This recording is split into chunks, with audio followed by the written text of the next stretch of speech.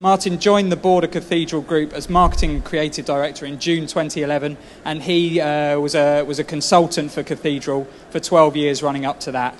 Cathedral, for those of you who don't know, are sort of leading mixed use and regeneration specialists, so taking kind of buildings in sort of tired, rundown areas of London and the South East and really sort of transforming them and sort of making new places for people to live and work. So a sort of fantastic emissary from that world to sort of talk us through that question of, as I say, what do developers want from designers and architects.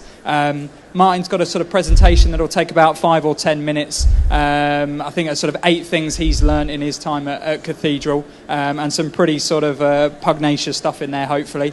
And then we'll be sort of having a chat afterwards. I'll sort of start off with some questions for Martin, and then hopefully you guys can dive in and sort of do my work for me and ask as many questions as possible. So do sort of think those up as Martin's talking. But without further ado, over to Martin. Thanks, Mike.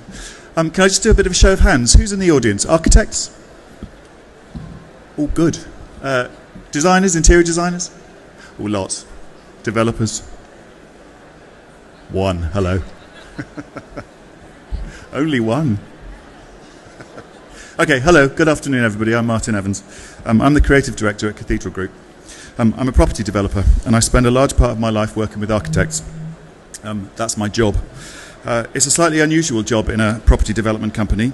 Not the fact that I spend a lot of my time working with architects, but that I understand them and can for some time at least speak the same language as them. Believe me, it's an unusual thing.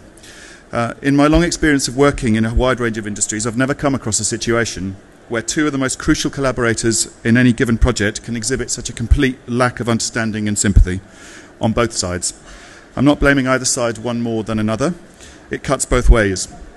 It's pretty common among the developers that I meet for them to characterize architects as a necessary evil, and those that cost more than others as nothing more than having a laugh. I'm not joking about that. Many architects see in their developer clients, perhaps not surprisingly in this case, as ignorant Philistines, value engineering the quality out of everything and failing to see the value in good design. Many times, in my experience, both sides have a point. I'm proud and lucky, though, to say that my company is relatively enlightened in this regard. We have a series of very vibrant relationships with our architects and our designers, and our schemes could certainly not achieve what they do without very close collaboration with the design teams that we work with, who we put at the very centre of our development process. I've learned some lessons along the way, some of them very hard learned, particularly with the brutal funding landscape of the last 5 years, so I thought I'd share some of them with you this afternoon. So this is my first lesson. No one else is going to save us. I'll say it now, and I'll get it over with simply and clearly. Basically, we're fucked. Our public finances are in the toilet, and they aren't coming out anytime soon. We have town centres in terrible distress, industrial development has judded to a complete halt, and house building is a trickle of what it needs to be. Plenty of cranes over central London building grade A commercial space at the minute, but that alone isn't going to save us. So what's to do? Well, people, it's up to us. Unless we private sector developers, architects and designers work together to create schemes that regenerate town centres, create economic and social growth and provide new public services, it's all over, because the public sector isn't going to do it. So we have to be clever.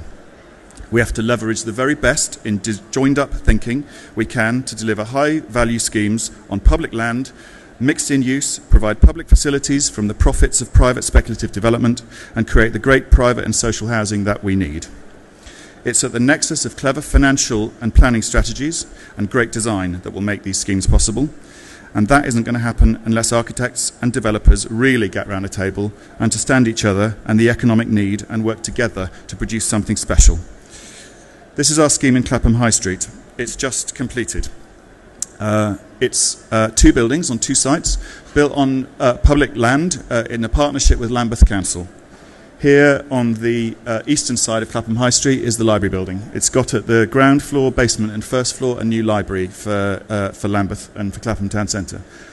Next door to it, a doctor's surgery, and above it 134 flats. This is what it looks like inside, designed by architects called Studio Agro West, and we are particularly proud of it. It just won its 12th award from Mike's magazine over there, Best Development of the Year for the library building, which we're particularly proud of. This is the library. And then over the road, a new leisure centre, built on the site of an old Victorian swimming baths that was crumbling and failing. Both of those sites had buildings on them. Both of those buildings were failing, costing the local authority unbelievably large amounts of money to maintain, but on valuable public land that otherwise was just sitting to dull, unused buildings. So we took that land into a partnership with the local authority. We planned a new library and a new leisure centre, and we built those and gave them back to the council at zero cost to the public purse, all paid for by the speculative development around them of the private residential, the doctor's surgery and the social housing. Forecourt sports hall, a new gym, paid for by this housing. Well, these are the nicer ones on the top.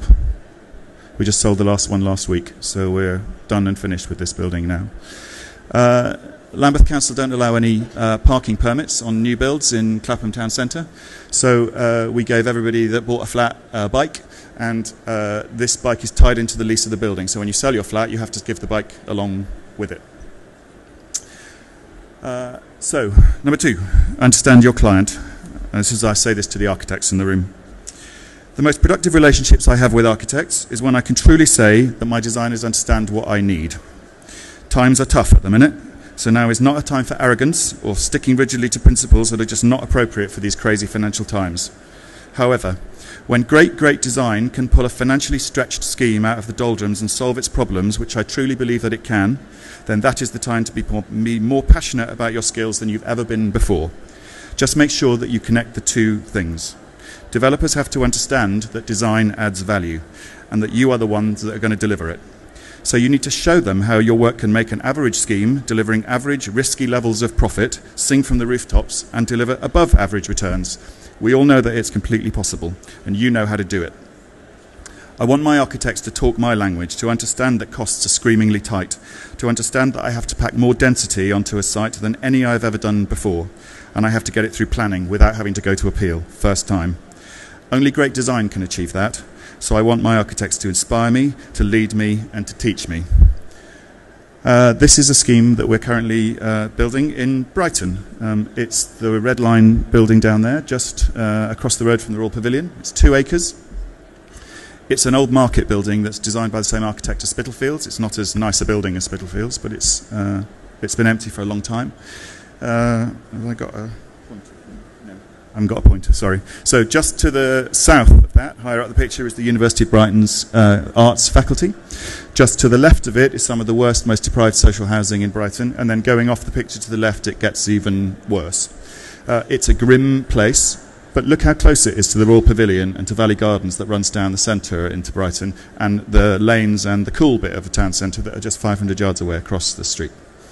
So we have an opportunity here to build something really special that changes that place, but it's low land value at the minute. To get the massing on that site, we worked with an architect 4 or 5 years ago before the crash happened, very, very hard, and we didn't achieve it. So when things started getting a little better, this scheme came off the shelf, back onto the roster. We went out to a competition. We pitched to 4 architects to come and pitch to do this work, and we set them a challenge. Get us the mass, get us the volume of property on this site that we need, and we didn't think that they could do it, and we'd have to leave this scheme and go do something else. But they did. Not only did they do it through great design, they did it in a very Brighton way, because we told them there's no way in Brighton you can put 17-storey towers on this site. It has to look like Brighton. Look what's around it, nothing very tall. Here's the model that they pitched for their competition. It's a Liverpool-based practice called Shed KM. We said, show us low-rise buildings. We said, you won't be able to do it, but show us if you can. And they did. And they produced an amazing scheme. And they produced an amazing scheme through very, very, very hard work and very, very clever design. So it can happen. Oh, and here's a CGI of what it's going to look like when it's done. So, number 3, do it on the first date, every time. I spend a lot of my time walking around potential development sites, either dead town centres, ex-industrial sites, or miserable places that you really wouldn't want to be on a rainy Monday afternoon after dark. I have a constant companion on those trips, an architect. I'm never without one. I'm constantly amazed at how similar final schemes that we produce for planning applications look to the scribbled sketch that the architect produced in the cafe that rainy Monday evening. I'd never dream of even walking a site without an architect to bounce ideas off, discuss possibilities, uses, connections and context. We have very close symbiotic relationships with our architects right from the start of a scheme. We definitely do it on first date. So my advice here is developers, don't move without an architect. Architects, offer your services. Give that developer a day or two free. Show you bother. Get in at the beginning. We've never given a job to an architect other than the one who walked the site with us on that first rainy day. So it's money and time well spent.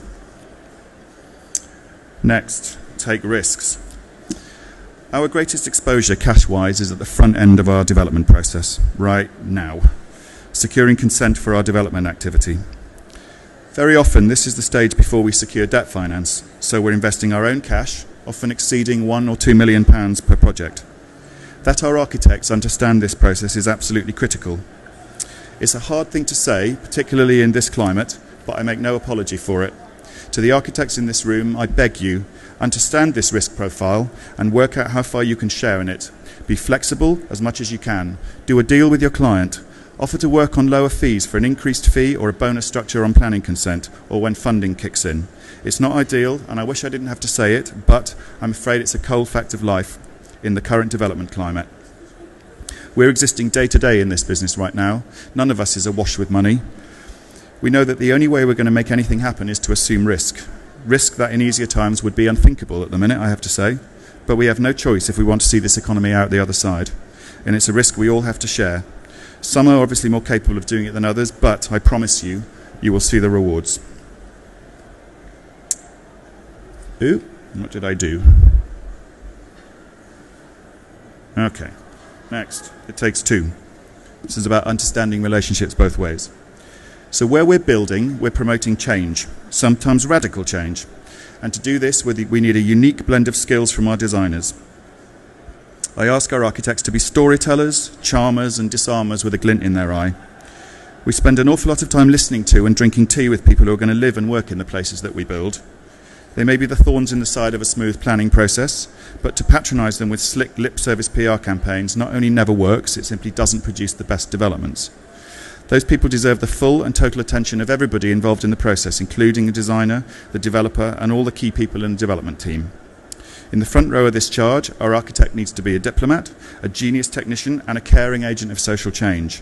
It's a rare mix, but the most successful schemes come when the architects and developers together tackle the communication process that smooths the scheme to planning. This is Deptford High Street in South East London. We bought a site again 5 or 6 years ago before it all went horribly wrong. This is the Red Line site there. It's next to Deptford High Street train station. It was a pretty grim place. That's the shop that was next to the gateway into our site. It was a butcher's shop. It went out of business about a week after we bought the site. That's what it looked like inside. There's an old Victorian carriage ramp built in 1836 going up to the elevated train line. Listed structure in a terrible state of affairs. And they had been car workshops underneath previously. So we needed to do something about it. So together with our architects, we bought that. We shipped it down the high street one night in early February. We knocked the shops down, parked it up, and we designed it into that, which now sits like that instead of that red shop poking out into the high street. It's a cafe where you can collect your coffee on the way to work in the morning, where you can sit outside in the sunshine, or inside if it's raining, and there's some people proving that you can enjoy it. The arches we cleared out, and the architects went and did a quick scheme, put some lighting and electricity in there. And we rented them out to those people. Local creatives, they're called, I think. They pimp cars and make furniture and artists and creatives. They wanted to move out of their little garret studios into a ground floor place where they could engage with the public. So together they came to make projects to encourage people to come to see them. And we funded and helped those projects along together with the architects. So we designed and built a cinema. So there's them putting together and erecting a screen. The chairs that you can see down there were shipping pallets cut in half and folded up to make armchairs. And then there's two ladies on site who recycle textiles into home furnishings. And so they made cushions and blankets. And together we made a cinema. In a grubby, gritty part of South East London, we made a really beautiful little place that our architects were integrally involved in. 3,000 people came and paid £10 to watch a film in a shithole in South East London that looked pretty and lovely and warm and great. There was popcorn. You watched the films on headphones so that you didn't hear the ambient noise around you. And there's a terrible picture I took on my phone of them watching the film and the lady selling the popcorn. Jamie Oliver came because it was cool. And when he came, he decided he wanted to come back and make a film. So this is him with his film crew cooking in my train carriage. We repaint the train. So we have a little panel along with the architects. We choose artists, and every 2 or 3 months we repaint it, and gets in the paper every time we repaint it. And there is the building that we're going to put on the site in the long term. It's designed by Richard Rogers and Rogers Stoke Harbour. And what I wanted to say about that, in talking about the architects and developers working together, is that the architects were integrally involved in that process. They had their design team meetings in the train carriage, and so you can see that the scheme they produced, if only the colours that they used, you can't say that that wasn't inspired in some way by what the designers had done on the train carriage. Being on site, having meetings, talking to the people who live and work around there. We had the longest, deepest public consultation exercise we've ever done, and our architects got so much out of being involved in that whole process. So, number 5, I'm nearly done. Speak the same language. In the middle of last year, I did an interview in BD magazine. I told the journalists we were busy and that we were always looking for great new architects. Oh dear, big mistake. Can you imagine the number of packages that landed on my desk over the next week or 2? So we decided to go on a mission to meet as many of those people as we could, because I figured if all those people had spent the time sending me things, I had to be nice in return and go see them. So I did. So I tried to find a presentation, and I failed this morning, I'm afraid, of some of the presentations that I was given during that mission to go and meet those architects. I have never seen a more woeful and terrible bunch of presentations ever in my entire life. I sat in one presentation where an architect spoke like this at me, and when he spoke like this at me, he showed up on the screen a plan with a scale plan with the company name down in the bottom right-hand side, the most technical thing up on a screen about a quarter of the size of this, and I watched everybody in the room go. This. Next slide came on was a picture of a model of a town with the scheme not represented in any way in the town, and he said, this is our scheme in Liverpool, click, on to the next thing. And it got worse from there. That was a particularly terrible one, but it was not uncommon. And I think my point about that is that when you make presentations to property developers as designers, think about who your audience is and show them what they want to see, not what you want to tell them. That's really something that I feel particularly strong about. And I got the guy to come back, and I said to him, you know, I liked you and I like your work, but your presentation was absolutely dreadful. Would you mind if you came in and we had spent some time together, and I'll tell you why. And we had a really good time and a very nice meeting, and in fact we might give them some work. So it kind of worked in the end. Next thing, stick to what you know. I can't tell the number of architects who can't tell you the number of architects who come to see me in this process who have no idea who we are and what we do. They present house conversions, and when I said, well, it's more master planners and mixed-use regeneration specialists that we are looking for, they'd say, oh, we can do that too. We just haven't yet. It's not for me, sorry. You want to move from doing domestic conversions to being regeneration master planners, but no one will give you a chance? I say, never mind. Do it anyway. Do a project off your own bat. Then show me that. Talk to me about your ideas while showing me something that you've done. Don't come and say, this is what I do, but we can also do all that. My next question, what's in there? We are regeneration developers. We're turning places around 180 degrees. That's hard.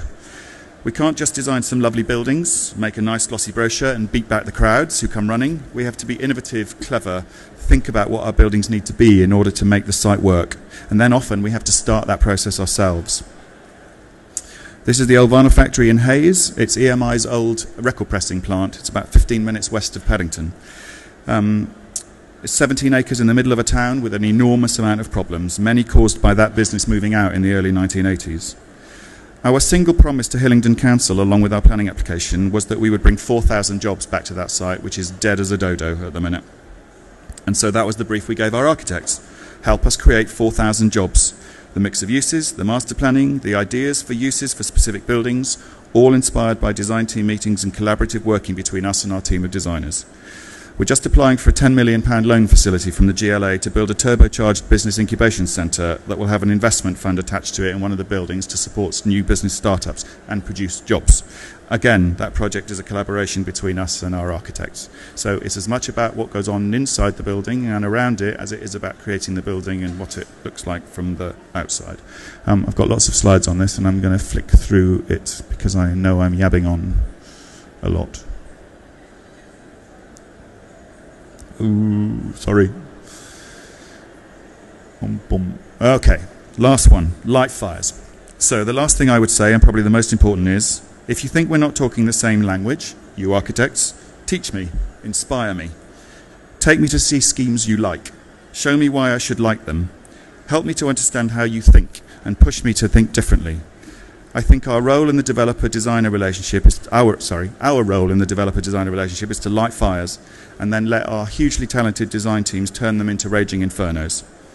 We're really happy to let that fire race off in unexpected directions for a while because once enthused, we want to nurture our designers, giving them the freedom to discover something fresh and giving them the opportunity to inspire us. So, developer, my message to you, fuel those fires.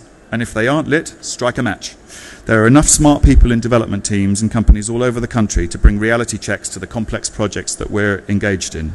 At the start of a design process, when that brief is quivering in the middle of a table, I'm not interested in a design team that wants to talk about regulations, what can't be done, and the limits of the site. I want designers with fire in their bellies who will challenge, inspire, and bring passion to my projects. Only then, when we have the ideas, comes the time to shape them and turn them into commercially sound developments. So, in conclusion, what do I want the architects we work with to bring to our relationships? Number one, a huge and exciting view of the world alongside an intricate understanding of the very essence of everyday life and essentially what contributes to community. Two, I want them to feel and understand the grain and history of the place within which our proposals nestle and to produce designs that live there. What we don't want is more of the same. However impressive the design, the huge view of the world that we ask for should inform an energetic and relevant design response specifically for the place where it lives. We want our designers to travel the world with a very light footstep and to have a real sense of adventure, but they also need to be completely marinated in technical experience and have the ambition to deliver the most progressive, sustainable developments within clear budgets that are right for the place where they will sit.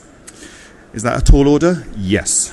But I'm not going to apologise for that, because if it wasn't a tall order, everybody would be doing it. And I'm very glad for my business that everyone we work with, that they aren't. Thank you very much.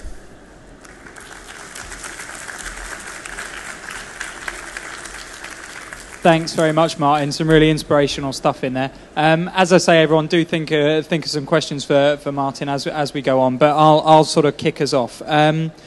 As I say, I'm the sort of pinstripe representative of the developer community. Sort of how much of your time is sort of spent arguing with that side of your business on things like cost and sort of the budgetary side of things? Too much. Is it working? Yeah, too much. But I don't worry about that because I work for a very enlightened developer. And if I have to do it in my company, imagine how it is in other companies. We are in the business of making money. We're in the business of making money in an incredibly difficult economic environment at the minute. And so I am not going to apologise 1 second for any of my colleagues whose interest is purely at the bottom line about saying how do we get this development over the line with as much mitigated risk as possible and with as much profit as possible. I will make no apology for that. What I see my job as much internally as externally, is to teach, encourage and inspire my colleagues to understand that good design is one of the most very valuable tools that they can employ to mitigate the risk of that project. That scheme in Clapham, in 2007, when we started it, the market was soaring right above the trees. In 2012, when we delivered it, it was right down the bottom in the toilet. But we got out of it, we got out of that project with above average profits because the design of that building was amazing and the designers that we worked with did the most amazing, fantastic job. And they have the awards to prove it. And so we have proof in our company now. So it just got a little bit easier since that project. So how do you sort of quantify that it was design that kind of fed through to that kind of increased sort of financial performance? You can't. It's a little bit of a belief system. So I spend my time, when I'm not working with designers, in rooms with agents and accountants and quantity surveyors. So imagine how joyful that part of my life is. When they tell me the most you're ever going to get for this scheme is £550 a square foot, and when I deliver some flats in that building at £850 a square foot, then it's got to be something that's not on any bit of paper that they've got that tells me why I got £850 a square foot. And I can't prove it, but I'm going to stand up in a room and I'm going to bang the table and argue for it till the cows come home, because I can see no other reason why, other than the fact that that's a beautiful building and people wanted to queue up to live in it. I can see no other reason other than that it was beautifully designed. And you talked earlier about kind of the design architecture community sort of sharing the upfront risk with you guys. Can you explain a bit more about what you mean by that, and what they get in return for kind of that risk? I think I said I'm not going to apologise for that, because I know that might be slightly controversial, but we are property developers. 5 or 6 years ago I wouldn't have dared say that, because we were awash with money and we had fees to pay. For my company to invest up to £1 million at unbelievably high risk in projects that might just absolutely go nowhere because we can't get planning, because we can't get funding. You know, you can't get a pound of funding until you get your planning. So first off, you have to get through your planning. That's hard enough. Then when you get through your planning, it's another year before you get your funding. All of that cost is just pouring out of the bank, incredibly risky. Excuse me, hang on, I'm just going to...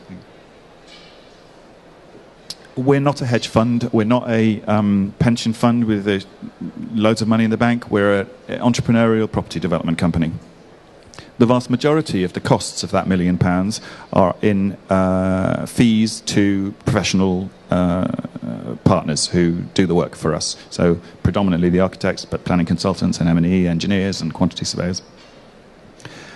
I just talked about that because for us to constantly have to, we don't have to do this. We can sit on the property that we have, we can take our income from it.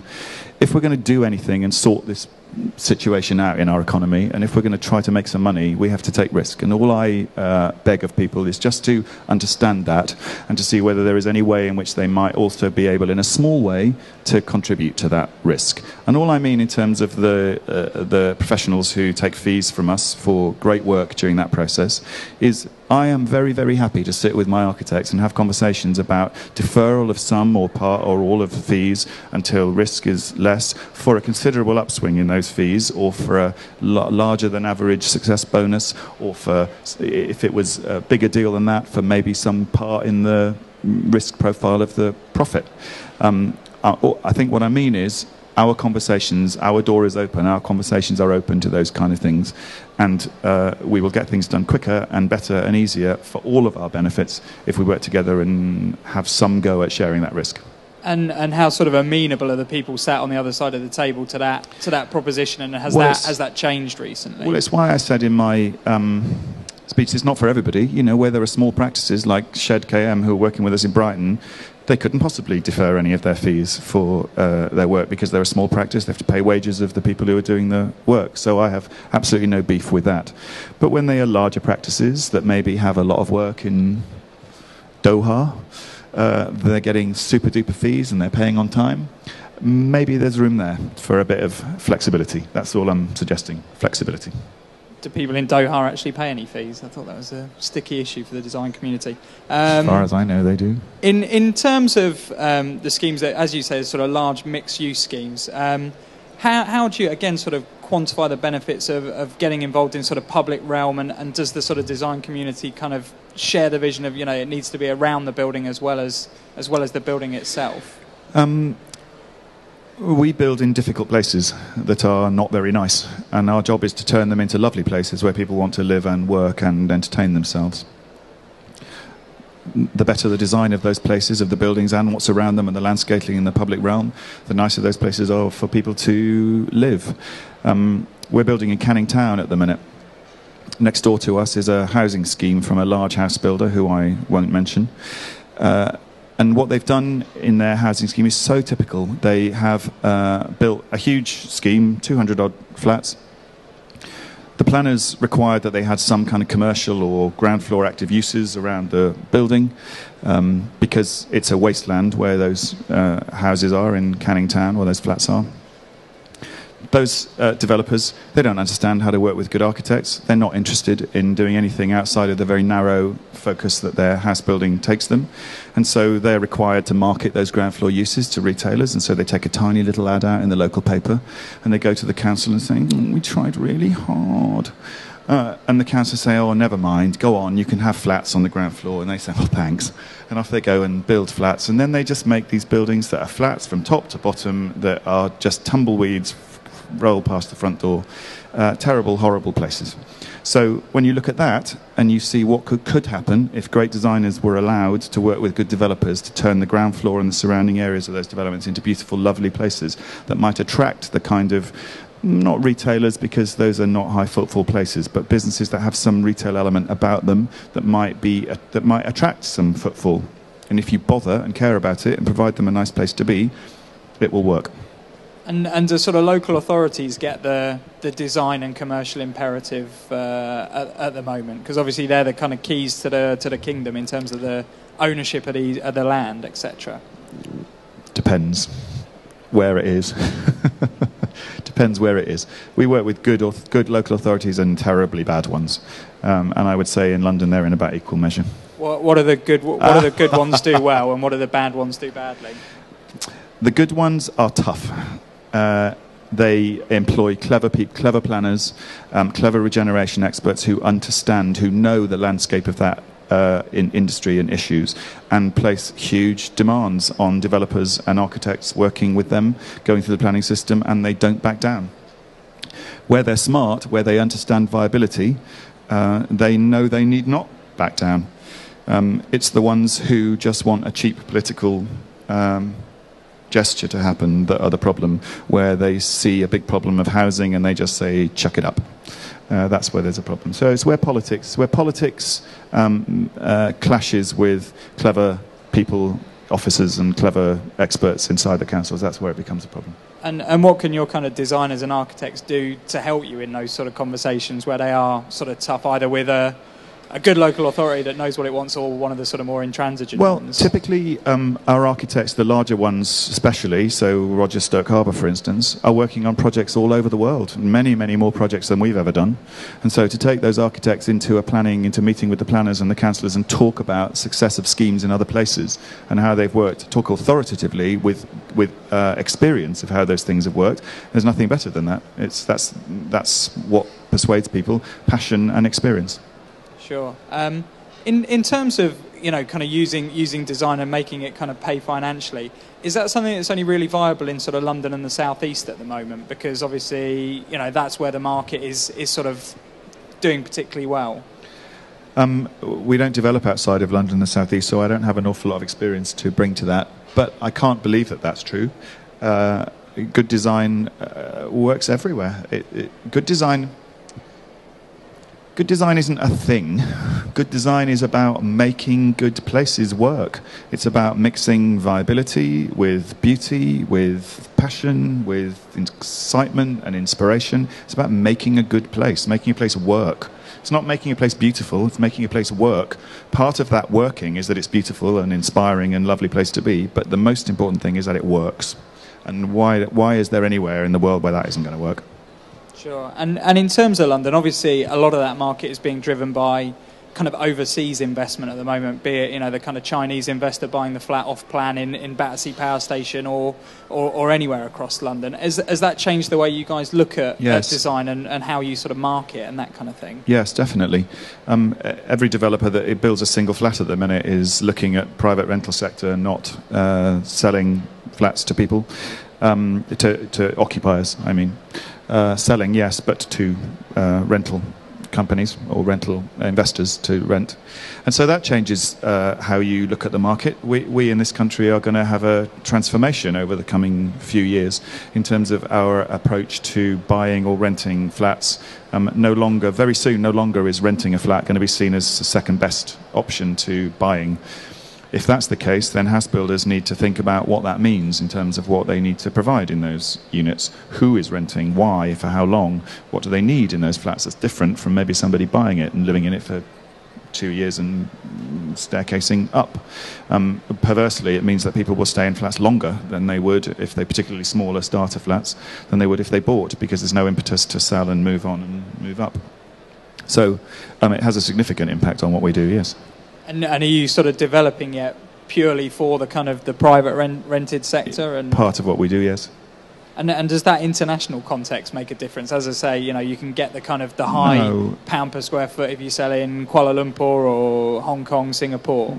No, I don't think so. I think that's about efficiency.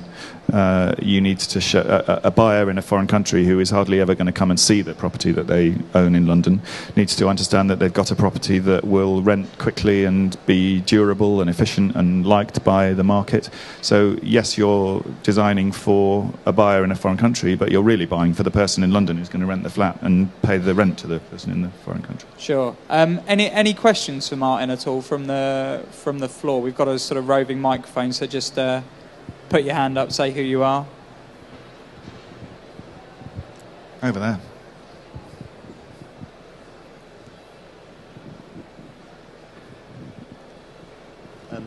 My name is Michael Holmes-Coates. I'm from the Architects Trolley. Hello. I'm noticing in conversations that architects have when developers aren't around, one of the things, particularly when we're talking with, say, social housing clients, one of the things that we're interested in is developers being in for a bit of a longer term than the quick in and out. It's never that quick, but so what's your response to that, or is that already part of what Cathedral are doing? Yes. We are frustrated that the typical model that we might follow is that we sell all our flats in that building there, for instance, and then we might dispose of the freehold to an investment fund. That frustrates us because, one, commercially it doesn't allow us to take any part in the upswing of value of that building, which is going to only do that over the next 10 years, and somebody else is getting the benefit of that. Also, it doesn't allow us to control our sites. We spend an awful lot of time worrying about how they're going to be and what they're going to look like and what they're going to be like, and then the minute they're finished, we're off. That's not good.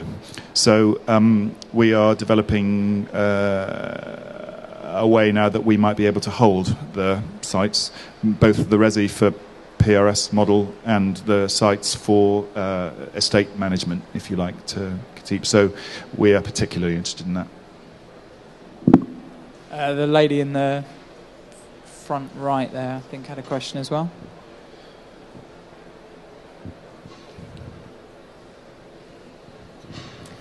Thanks. I'm Lily Bernheimer from Spaceworks Consulting. And I was wondering, with some of the issues you were discussing at the end there around the rise of private renting, what kinds of issues, what factors are you finding are going to be really important in considering this becoming a much larger part of the housing market and something, not just that young urban professionals will live in for a few years, but that can go on to have families? So the people who are going to be forced out of buying flats into renting because they can't get a mortgage, not just first-time buyers. Apparently I'm suffering from second buyer syndrome, which is that you want to move up to a larger flat, you haven't got enough equity in your small first-time buyer flat to get a decent mortgage, and so you're stuck with a salary that could afford the mortgage that you want, but an inability to get a good rate to get one. It's a very common problem at the minute. Those people who are being pushed into rental sector spend £40 or £50 a month on a mobile phone from O2 and Apple, where they get the most amazing service. They get their product marketed to them in an amazing way. They get the most amazing service. They spend £200 or £300 on their car a month. Amazing product, amazing service. They go on holiday. They stay in hotels. Amazing product, amazing service. Then they go to rent a flat, and they go to the Black Cats rental agency in Camden, and they say, those 17 flats that are in your window, could I see them all? And the man says, I'm sorry, they went at 9 o'clock this morning. And you say, well, what else have you got? And you go, nothing, come back tomorrow. That is not a joke. That is how that market is. A lot of those people are being forced into that market from buying flats from big branded property companies like Ballymore and Berkeley and Red Row and all very, very slick, clever companies selling nice-ish properties to people, but selling them in a very particular way with a very great service. For my money, branded PRS models, branded rental, where you get a product that is designed, branded, service-oriented, service-focused, because those people that spend that money on their phones and their cars and their holidays and their hotels, the largest amount of money that they spend every month on a product or a service is the shittest, rubbishest service, the shittest, rubbishest product. It's unbelievable, and it's got to change. We have 5 minutes left. I'm being waved at over there. So branded product, and all that means. Virgin flats, that's what we need.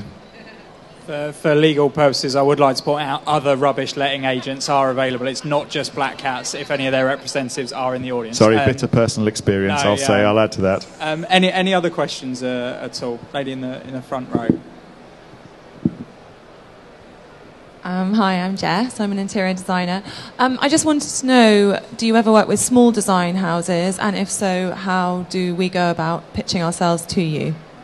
We work with almost exclusively small design houses. I'm a bit scared of big companies. I don't know whether it's just my own prejudice, but I have a feeling that big design companies are not very innovative and are a bit lazy. I don't know. I like working with, sorry, hands up who's from a big design company. I love working with small designers because it's always exciting. And you get personal service, and I bother about that really a lot. Send me an email. Do sort of small designers sort of miss any tricks that big design houses do, or vice versa as well? It's harder work working with small suppliers, and that's not a bad comment. That's what you choose to undertake when you work with smaller companies. We work with an interior designer who does all our show flats. It's a very small practice. They just have 4 people. They're based in Clapham. From them, we get the most unbelievably brilliant service. But it's quite an intensively personal service. There's not an army of people all out doing stuff and having a meeting once a month, delivering a report and an update thing. It's very 6 phone calls a day stuff. But I like that. It just makes me feel more in control and more involved in the process, and I like to be involved in the process. I think it depends hugely on who your client is. It's my job to manage those people. In other property developers that I know, it'll be the development manager's job to do that, who won't know one end of an interior designer from another, and I say, God help you in that position, I really do. Sometimes you would be in the marketing team, I suppose, if it was a big Ballymore or Berkeley Homes type scheme. So I think it depends on your client and how much time they have, how much interest they have in what you do. You know, I know of some developers where the development managers couldn't care less what the show flats look like and don't want to even hear from their designers. They just want it done, finished, open on January the 1st. Don't even talk to me. Others, me, I want to know. Thank you. Gentleman in the centre there.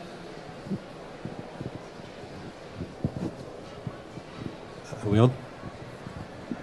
Architect in South West London. Just want to bring you back to the planners.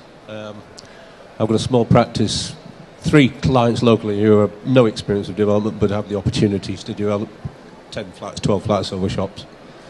We're coming up against the planners all the time. You've hinted at it. Have you got any little pearls of wisdom for us in your...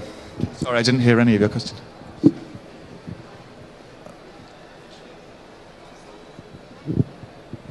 Can you hear that? Yes. All right, thanks. Architectural practice in South West London. We've got 3 inexperienced developers, small opportunities, 10 flats over shops. As your clients? As clients. And their inexperience and our inexperience with the planners is obviously not bearing much fruition at the moment. We're being strictured. I've already told you it's South West London, so you're probably guessing at who they are.